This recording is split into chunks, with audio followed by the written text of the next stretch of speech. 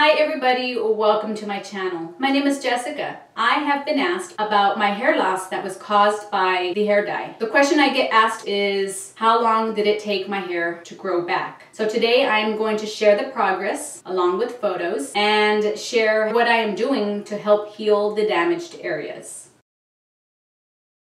The damaged areas are still healing, and it has been a very slow process. It wasn't until 6 or 7 months after I ditched the dye that my hair filled in and I started to see some really good progress. Unfortunately, it only grows up to a certain length. It won't grow any more than a little bit past my eyebrow, so maybe about right here is where it stops. The short hair is not like bang. People think I have bangs, but it's kind of like jaggedy, so it's not even like really nice. Here are photos of my hair that I took last year.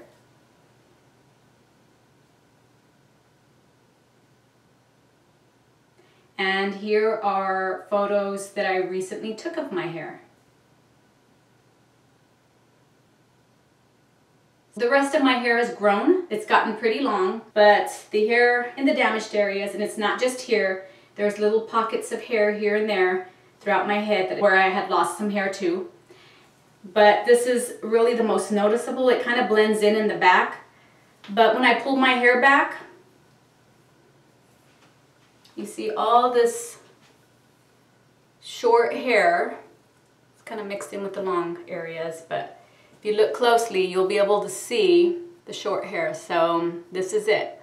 I pull my hair back and it just looks so sloppy and so messy. When you are watching videos and my hair is in my face like this, and you're wondering, why doesn't she just flick her hair back? Well, now you know why. I'm trying to hide the little bits of hair that just won't grow. To me, it just looks really sloppy and I just don't like the way it looks, so I just keep my hair like this. I have done almost everything I can think of to help stimulate hair growth. I don't use heat on my hair. I mostly don't use heat on my hair because I don't want my hair to turn yellow, but I was also hoping that it would help heal the damaged areas a lot faster. You know, by not applying heat, I'm not weakening my hair, just hoping that it would help my hair get stronger. I try to use as little product as possible on my hair. I just don't want any product buildup. I want my hair to be as healthy as possible. I massage my scalp every single day. When I wash my hair twice a week, I give my scalp a good massage. And I really focus on the damaged areas. And I actually found this at the dollar store. It's a scalp massager that you use in the shower when you're washing your hair.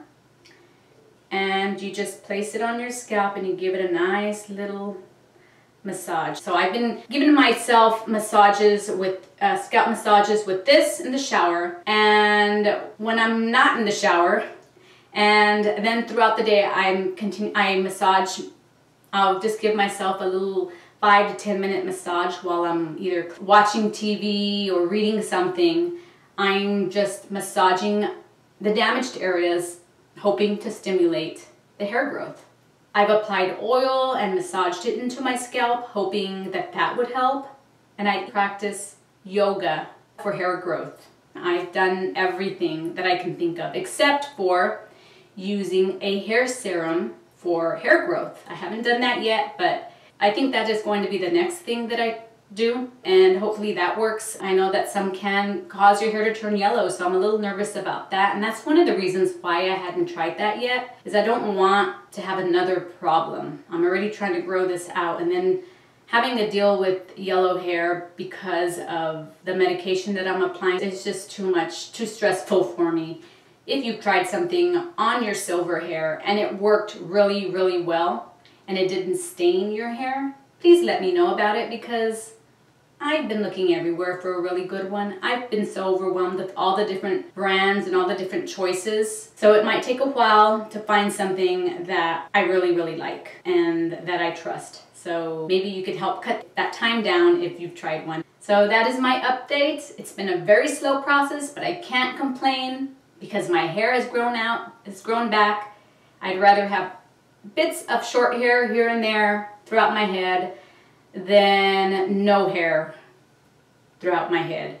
So If it stays like this and it doesn't grow anymore, then I'll live with it, obviously. I mean, I have no choice, but I'll just have to figure out other ways to cover it up, like adding bangs, maybe have some layers in there to kind of blend it all in. But for now, I'm trying what I can to help stimulate my hair so it can grow a little more, and hopefully it will. And if it doesn't, then I'm gonna be okay. I'll live with it. So I just wanted to let you know, so that way if you're having the same issues, you know that you're not the only one. And if you've figured out a way to stimulate the hair growth, maybe with the hair serum, or you know something that would help, let me know so I can give it a try. Thank you so much for watching.